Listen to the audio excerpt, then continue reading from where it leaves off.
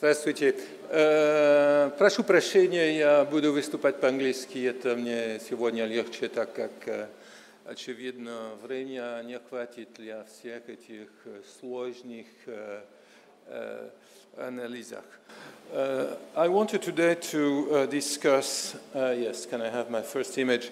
To discuss an episode in cultural, technical, political, ideological, phantasmagorical pattern I've been researching for nearly a quarter century. The attitude I call, which is called Amerikanism in Russian pre-revolutionary and Bolshevik architecture. And I want to start with an image of, if this works, yes, with my favorite poster on the topic, the two Supermen, an image designed by Roman Cisłewicz, an excellent Polish graphic designer in the 60s. The period discussed at this conference is the Cold War, in which the competition between the US and the USSR was central, strategic and military. The competition was also technological, cultural, and symbolical, as shown by this collage. This was not exactly new. As early as 1912, symbolist poet Alexander Blok had seen in the industry of the Donbass the promise of a new America, Nova America. A few years later, all the Bolshevik leaders, and here I'm making a very long story, very short, all the Bolshevik leaders, we miss Trotsky on the right, would share the same admiration for America, for Taylorism and Fordism, an attitude best condensed by Trotsky in 1924 when he wrote, and Trotsky was a Bolshevik leader who had lived in New York. He wrote, "Americanized Bolshevism will triumph and smash imperialist Americanism." So the revolution as the fight of an Americanism against another one. This attitude had been a constitutive factor in Russian architecture since the early 20th century, and its chronicle would be too long for this brief presentation. Let me just say here that this syndrome, according to which Russian architects and city planners were considering American cities and the buildings as the very image of the future new world, Nowy Mir, that they were aspiring at shaping, did not expire with a repression against the avant-garde. Attempts to import American modernism into post-war Russia had been intense around 1945, in particular thanks to the Architects Committee of the National Council of American-Soviet Friendship, which sent to Moscow a remarkable exhibition, never shown here. This has been very well discussed by Ricky Anderson here present. But with the convergent unfolding of the Cold War and Zdanovism, these attempts had failed. The interest for American architecture and cities did not, however, vanish completely. It remained partly buried for nearly 10 years. Architects such as Burov and critics such as Arkin were stigmatized in the late 40s for their alleged cosmopolitanism. But at the same time, the journal America was disseminating in the USSR, in exchange for the journal Soviet Union, images of an affluent society. And it is very important to note here that Americanism, in this respect, operated both at the high level in culture, in technology, and also at the level of popular culture. Одноэтажная America, the famous book by Ilf and Petrov, was republished in the late 40s with Ilf's photographs and was extremely popular, as everybody knows here. There had already been several configurations, conjunctures of Americanism, the utopian 20s, the technological 30s, the monumental 40s, and early 50s. During that time, the skeleton of the Soviet industry had been created by American factories, in particular the ones of Albert Kahn. The USSR imported not only factories, but entire processes of production, from tractors to ice cream. factories. The pattern was followed also, and this is the very important trip of Mikoyan with dozens of engineers to the US in 1936. The pattern was followed by a massive transfer of hardware within the framework of the wartime Land-Lease Agreement. Let me clarify here what I understand by Amerikanism. This phenomenon cannot be reduced to influence, to models, or to zyimosias. Rather, it deals with the idealization of the American model, perceived as the representation of Russia's future. America is our future. And with the transfer of systems, devices, forms, images, distorted through a process of displacement and condensation, similar to what Freud considers to be the labor of dreams in his Traumdeutung, where the observation and the idealization of America going to wither away under the new rule of Khrushchev. The November 55 issue of Architectura SSSR contains, as everybody knows here, a fold-out image of Moscow architects sailing towards new shores, and one of these faraway shores was again America. And here an interesting episode which I will investigate more in detail. In the December 55 issue of another magazine, this time the Architectural Forum in New York, a short article mentioned the grim end put to a Soviet expert's US tour. The journal reports that while in Washington, D.C., Alexander Vlasov, president of the Academy of Architecture and member of a study delegation of 10 Soviet architects, which was spending 6 weeks in the US, had learned that he had been demoted from his duties. The news even hit the provincial press in Kentucky and the Midwest. Frank Lloyd Wright, who had met Vlasov in Moscow in 1937, and upon his visit at Taliesin, wrote in November 15 in the Milwaukee Sentinel about Vlasov, saying that he was a very nice guy. He wrote exactly, he believed he could learn something from me. He was too good to be a Russian. So what is interesting here is that there is in the end something ironic in seeing one of the main figures in the Soviet architectural establishment being sent on a 6-week tour to the US less than 1 year after Khrushchev's epochal address to the Congress of Builders, where Khrushchev famously pointed his finger towards the architects guilty of izlichество, going to the US to study the US and at the same time been demoted. As early as September of the same year, Architectura SSSR had published the first positive article on American architecture in more than 20 years, and perhaps ever before that date. The demotion of Vlasov coincides with the decision to cancel the construction of an ultimate Vysotka in Moscow. The program is well known, was derived from American precedents, as we know, and was made possible through the agency of Vyacheslav Oltarzhevsky, the only architect in Moscow with a professional experience acquired in New York, and a key agent of Amerikanism. This program, and we see here on the upper right corner, what Oltarzhevsky would in the end start designing in the 50s, returning to a completely different view of the American skyscrapers. The Vysotki are a clear case of schizophrenia, a manifest rejection of America, parallel to a latent endorsement of American types and building practice. Images, and I like images, they have a very important significance in this process. Images provide an interesting evidence.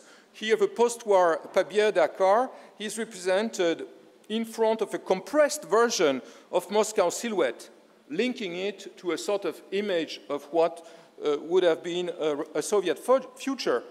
A few years later, the Volga car provides another evidence based on the Ford 52 sedan, as we know. This car designed by Andrei Lipgard, the Soviet automobile designer, in production in 1956 is still represented against Vysotka, this time the lonely Ministry of Foreign Affairs. The organization of the 55 study trip with Vlasov and others gave a clear answer. Americanism was returning to the forefront of Soviet attention with new channels and new forms. Beginning in 1955, writers such as Boris Palyevoy, architects, journalists were sent on study trips. Here we see a trip, one of the early trips of journalist Siemero v Amerike. Soviet officials attended conventions of the American Institute of Architects. Americans attended the 58 UIA conference in Moscow. American mass culture was also crossing the boundaries. In the air with the famous Voice of America's jazz programs, Conover was probably the single most popular American in Eastern Europe and the USSR at that time. And you see practical Americanism on the ground with the Styliagi. Among the very channels, expositions were soon to become one of the most significant, from the universal to the specialized ones.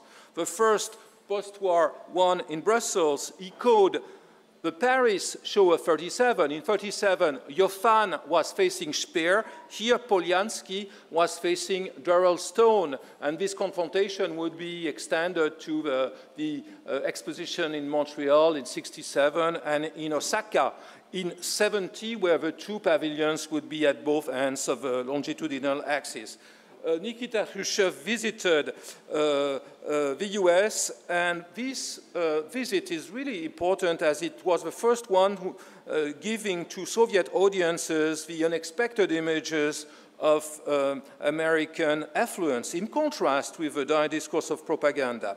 In the field of specialized expositions, a central place is of course occupied by the American National Exposition held in Moscow's Sokolniki Park in 1959, a memorable event in many ways, documented recently here, and which has been studied in detail. It's really interesting what the American secret services grasped from their observation of the Soviet Union and how the Soviet visitor responded to a show dismissing the fact that the Americans were showing consumption. This was exactly their intention, to tantalize the Russian audiences, and asking for a better representation of technology. But this is not what the Americans wanted to show.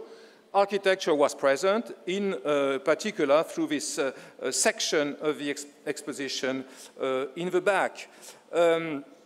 This new, and interestingly, a few weeks before, in a context which had been defined by Nikita Khrushchev's famous speech of 1957, with the slogan "Dagnać I Peregnać," catch up and surpass America. In this context, it's interesting to see what the Soviets did show in the symmetrical exposition in New York in 1959. The Americans were showing kitchens, the Soviets were showing Sputniks and machinery. They were showing technology. And also some cars. A new stage in which the US are very proactive. This phase of the new Cold War is a new one in the chronicle of Americanism. America had been passive until this brief episode of 1945 and becomes very active through all sorts of thematic shows which travel through the Soviet Union and probably have more of an impact on the professional audiences than the Sokolniki one. This one is an exhibition on architecture in the US, which shows works by Neutra or works by Mies van der Rohe, curated by Arthur Drexler, who was at that time the head of the Architecture and Design Department at MoMA. The large format color magazine America devoted an issue to architecture, insisting on urban renewal and using typically Soviet rhetorical tropes to discuss what you see on the left. Na novem etapie, a new stage in American architecture, with an article by Wolf von Eckhardt, then the resident critic at the Washington Post. In the early stages, Americanism as in the early stages. And I want to, again, to insist on this. Americanism was not about influence, not about observing forms, but rather about idealization. The real knowledge was not very structured and yet it led to what I would call a critical assimilation of American buildings and programs. Attention focused on a series of fetishes, again, America 64, again, a certain number of fetishes, the skyscrapers, the shopping centers, the airports, we'll hear more of that. Paradoxically, the actual knowledge of American architecture was extremely spotty at that time. The first comprehensive study was published only in 1963 by Alexandra Cristiani, Novější architektura США. Alexandra Cristiani was the mother of Yevgeny As, Между нами. The book featured prominently industrial programs. For instance, a Coca-Cola factory, no longer an airplane factory, a Coca-Cola factory. And it's interesting to see that at the same time, the first handbook discussing Soviet architecture, the handbook signed by Bulinkin, Historia Sovietskoj architekturi, shows for the first time in 30 years the Chelyabinsk tractor plant by Kahn. But the authors mentioned are Fisenko and Shevtsov, not Albert.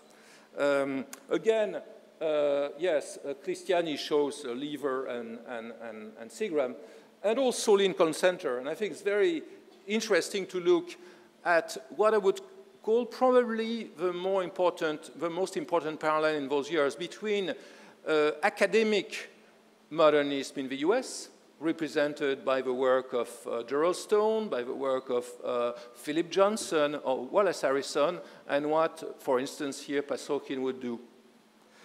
5 minutes, but maybe I'll be a little longer. Reinsured on the front of industrial buildings, Russian attention got sharper in all the sphere of obsluživanie, and it is here that the Khrushchev period is specific. One of the highlights of Khrushchev's trip of '59 has been his visit of the IBM cafeteria in San Jose, California, where he met with the boss of IBM, Thomas Watson.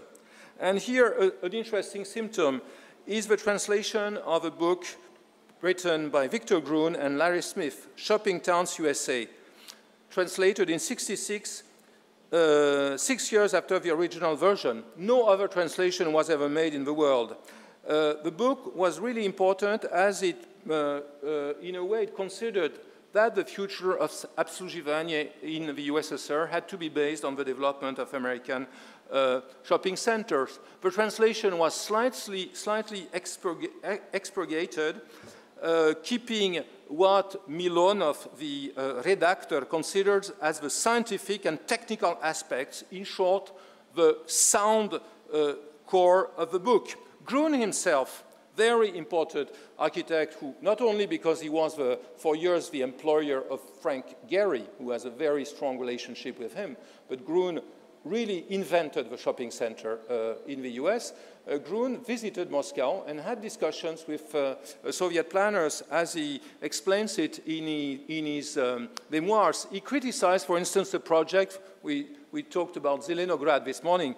He criticized an urban scheme for a satellite city in Novosibirsk, but never landed a contract. The book only was published.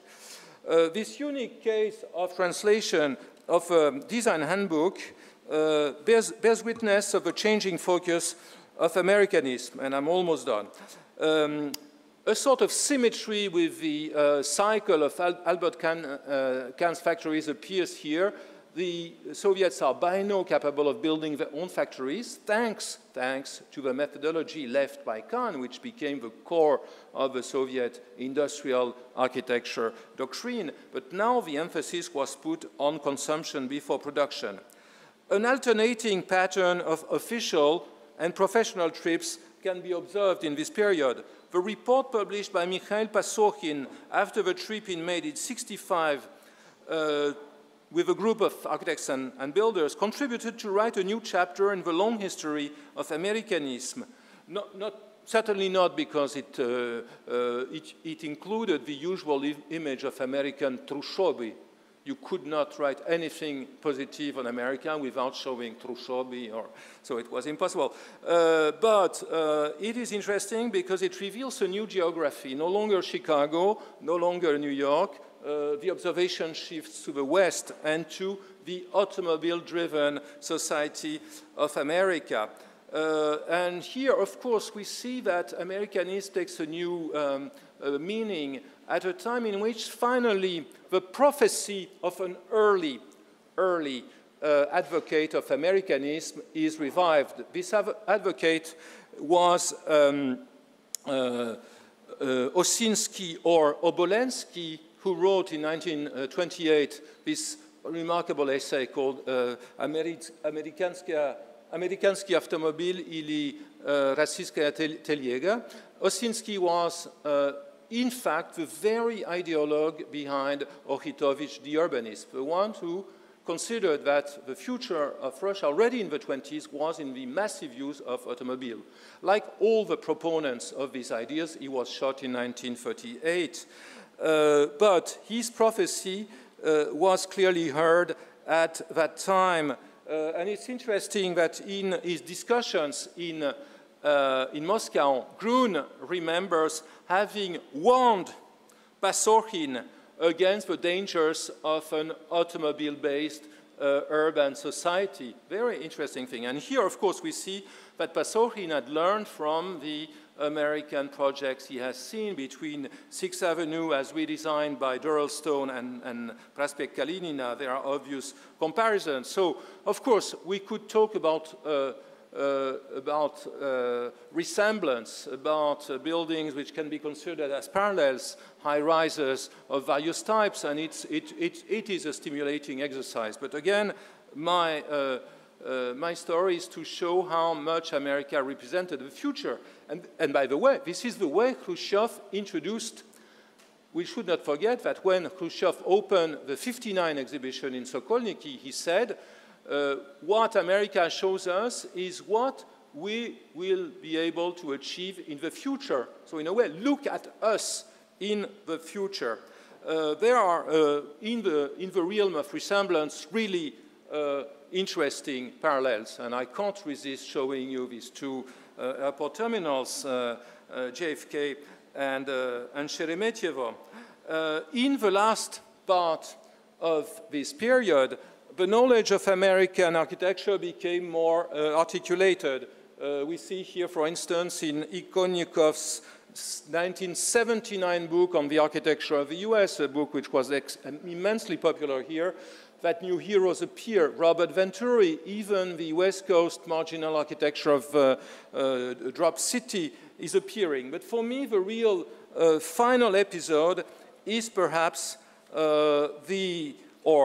is certainly the invitation Raymond Loewy, one of the main American industrial designers, accepted to redesign the Moskvich car. Here we see Loewy as discussed in the pages of America, and the Moskvich prototype from his archive. So again, it is here an anti-civilization. The freeways as seen by Pasorhin, the car itself, all the building types which are related with the automobile-driven civilization. Finally, Americanism in the 70s is reaching back ideas which had been exposed in the 20s by people like Obolensky and several architects. In short, and I will end up where I started, new themes, new obsessions after '54, significant for late Soviet architecture, but to be inscribed in a more complex world. We've seen this interesting parallel with North Africa, which I think is very revealing. And we perceive the international articulation of Soviet architecture as very complex, more complex than what the story, how the story was told until now. It is clear that even at a moment in which, as we see here, the two Supermen had a divergent strabism, a divergent vision, America was still an active drive for technological and urban invention in this country. Thank you.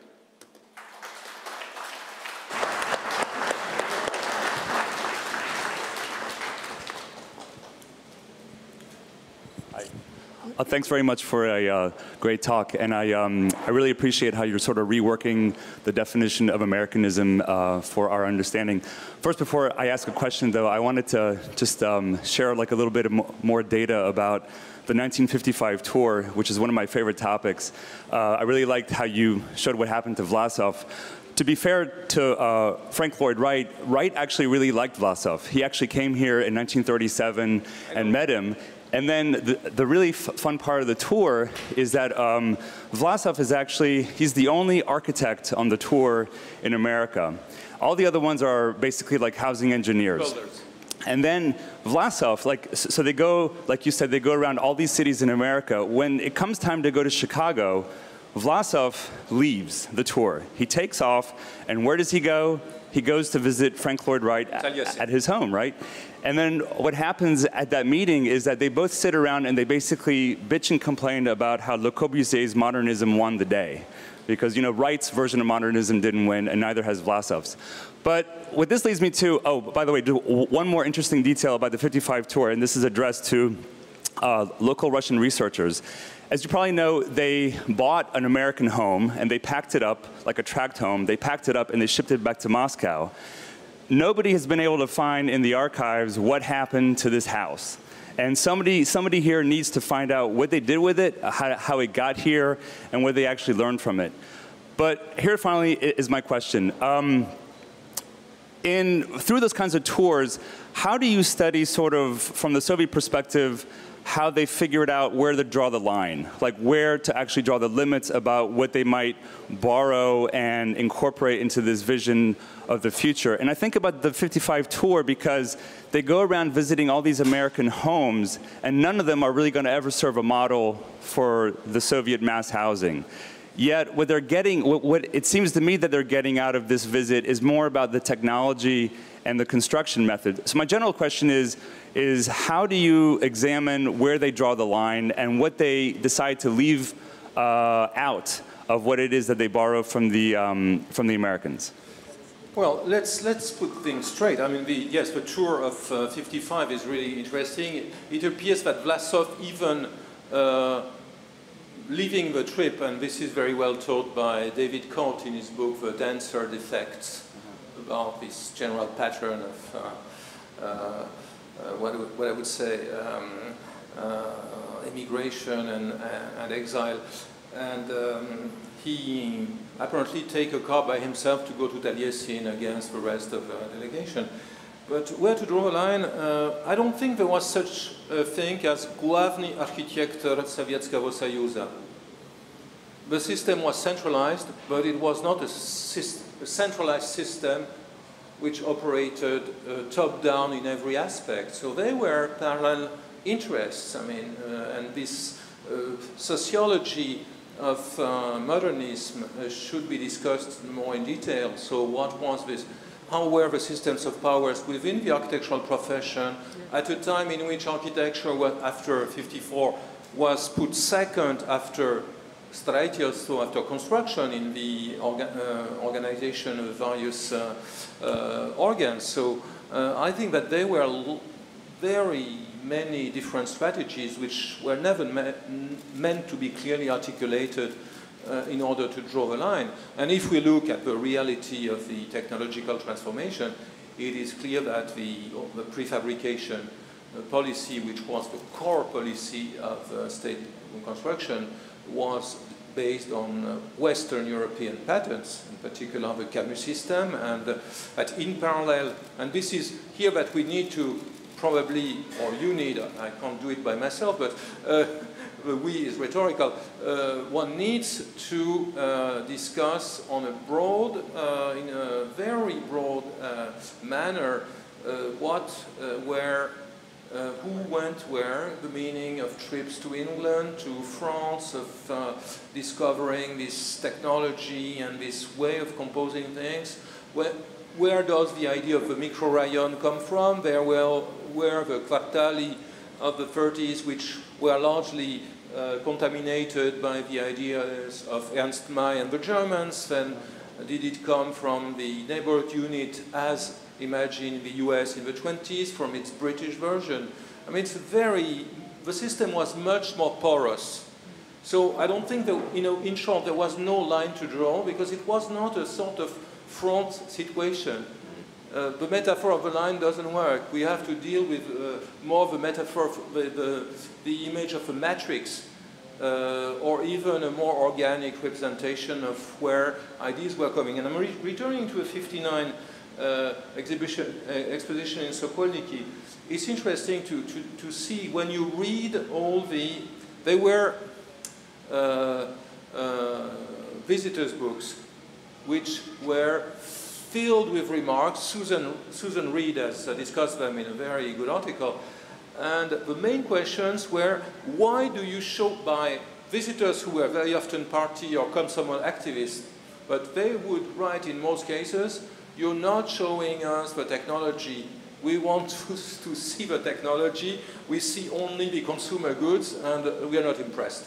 So I think that they were channels that communicated and others that did not. Jean-Louis, hello.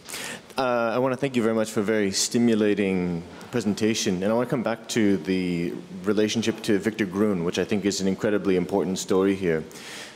Because I've encountered the translation of Victor Gruen in another very important book, which many of us know, Georgi Grado's Gorod Ibit, where we see images drawn directly from Gruen's book, kind of used and repurposed in there. But the book is also about services, and I thought it was very interesting this point that you made about the specificity of Amerikanism in the Khrushchev era about about services. And I wonder, is there? I mean, can we trace this into building typologies, the creation of new models for cafes and for shops in the 50s and 60s? I wonder if you could comment on that a little. Yes, again, it's research to be done, I guess, or I'm very ill-informed, but I think it would be interesting to see how the system of state research and design institutes develops during that period. The relative weight of the one working on housing, which were dominant, but also the emergence of teams like the team of Gradov, for instance, very important figure in this context, how I've been looking at the problem of cinemas during that time, how the entire system observing other practices, imagining types, and then in a way refining and disseminating the types and leaving space for individualnie projekty within mass production. I think there is a very, very necessary investigation to be made. Good. Thank you.